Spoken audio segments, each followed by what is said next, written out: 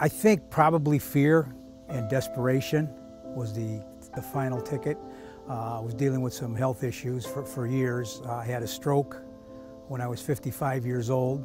There was a point where when I would walk, I wouldn't be able to walk 50 yards without getting a cramping in my leg. I've had 5 vascular surgeries, 4 of which have failed.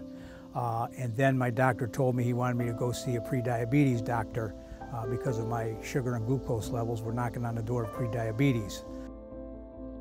Doctors told me there was nothing more they could do about the blockage in my leg.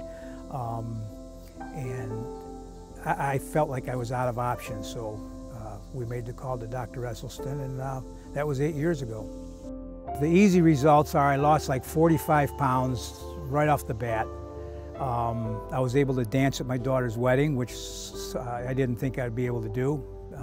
My cholesterol level has been in double digits for 7 of the 8 years now. It's still down in double digits.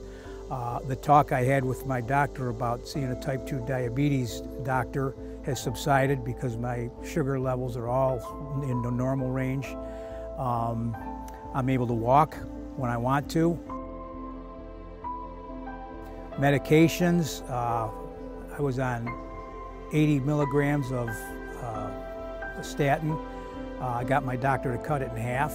I got him to cut it in half again. Every time that I had any medication reduced or eliminated, it was because I brought it up to him and I told him, I'm going to do this, doc. You know, you're off the hook. Blood pressure, I take it every day, either at home or at the local grocery store on the machines, or when I do go to the doctor. But it's always between 110 and 120 to, geez, 62 or 670. Blood pressure has been just fantastic.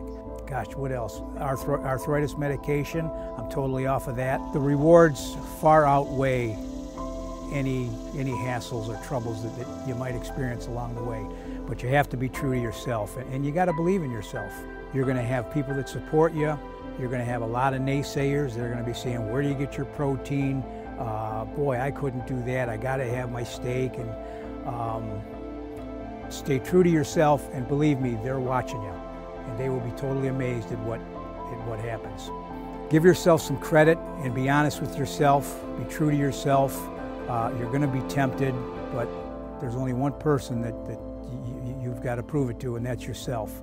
And people can do a lot more than they think they can do. Instead of drugs, my prescription is vegetables.